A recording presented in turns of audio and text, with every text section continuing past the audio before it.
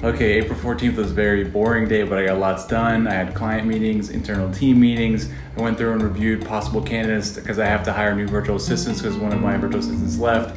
I'm hiring a real estate virtual assistant to help me with my property management. Went through repairs on 18 North Washington to see if the seller would go ahead and repair, made some changes to the addendums. Looked at taxes, reviewed all of our taxes to pay all that, and then reviewed handymen to come and do some work here at our home on the exterior facade because stuff just is getting old and broken.